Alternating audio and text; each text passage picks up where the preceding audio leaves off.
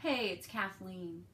For a couple of years now, I've been trying to reconnect with my own body using the Alexander technique and meditation, and it's helped quite a bit.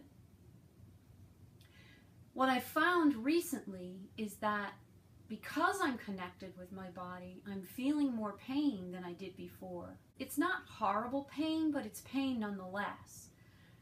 And not only that, but now I can see and feel where the disconnection still exists and where my body actually feels stuck. Like it won't move. It's almost like there's a black hole in parts of my body that I can't seem to move. So I decided to work one-on-one with a yoga teacher and a personal trainer. They each gave me some exercises to do that were different. Having a different perspective would be helpful, I thought. This morning marks the start of a shift I'm taking in that journey.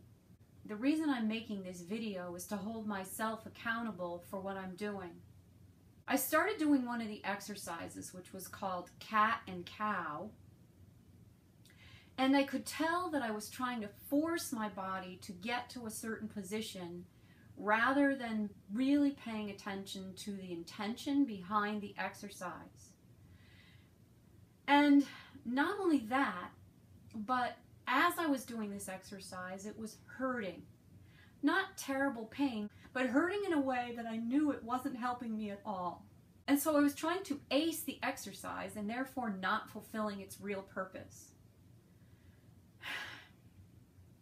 I knelt down into child's pose and started crying.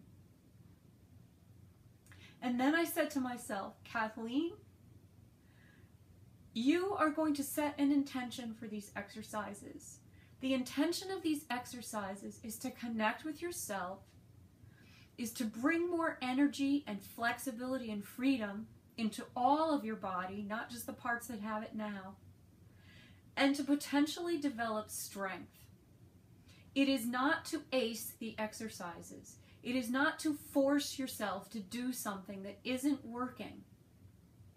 And then I told myself that any millimeter of movement or freedom was a good thing and to be celebrated, whether I could feel it or not, and that it was up to me to trust the process.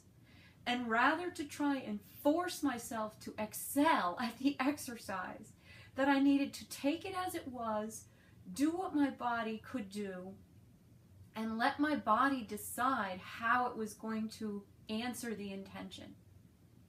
And that's what I did. I have no idea if it worked or if I was just trying something and failing miserably. What I do know is this, that by setting the intention, I was giving my body the freedom to figure it out for itself, because honestly, it knows better how to adjust itself than I do. It knows what to do. It knows how to balance. And so today is the first day of this journey of setting the intention and letting my body do what it knows how to do best, and recording my emotional and physical progress as I go. Thanks so much for watching. I hope this encourages you to go on a journey of exploration too. See you next time.